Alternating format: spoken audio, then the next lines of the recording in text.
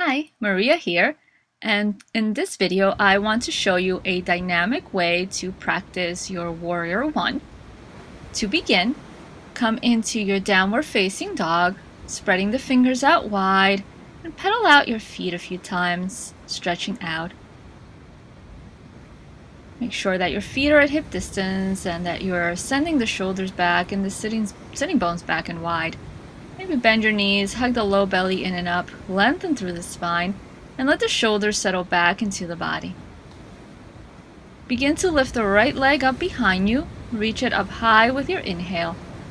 Bend both knees and bring your right knee in towards your nose, push against the floor and straighten the left leg.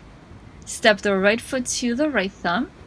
Bring the back heel to the ground naturally and notice where it lands.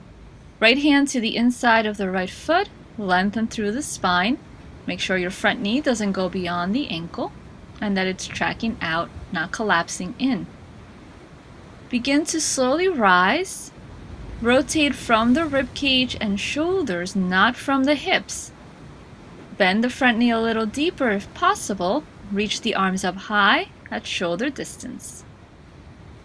Take your arms behind you, interlace the fingers without locking the shoulders, extend the arms. With your exhale, fold forward into Humble Warrior. Press into the feet and really engage the legs to come back up.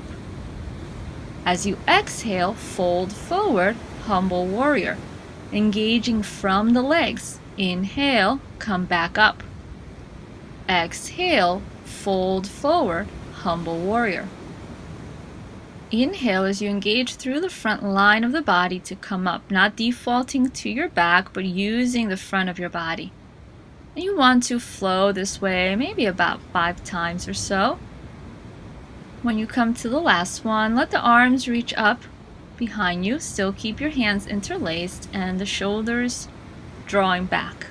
Bring the hands to the floor after about 1 or 2 breaths there. Come into a low lunge. Inhale. With your exhale, step back to your downward facing dog.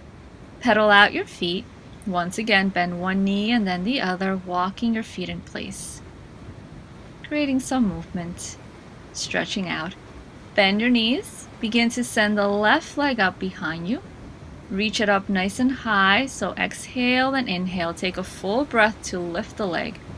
As you exhale, bend both knees, bring the knee in, and step the left foot to the left thumb. Lift up the back foot and place it naturally on the floor. Back toes and back knee face the same way. Left hand to the inside of your left foot. Hug in through the front line of your body and slowly start to rise. Engage through the front, rotate rib cage and shoulders, not from the hip. Arms extend towards the ceiling. Take a full breath, then reach the arms behind you as you interlace the fingers. Inhale, lengthen the spine. Exhale, begin to fold forward. And with each inhale, begin to lift back up. Exhaling to fold and inhaling to lift. Remember to continue to press into the feet, and that energy is coming up from the floor, from your legs. The legs are supporting you. They're not moving. They stay in the same shape. And you move from the upper body. And as you do that, remember to engage the front line of your body, not defaulting to the back. You never want to default to the back and compress the low back. Once you finish the last one, hold it for a breath or two, then take the hands to the floor and step back to your down dog.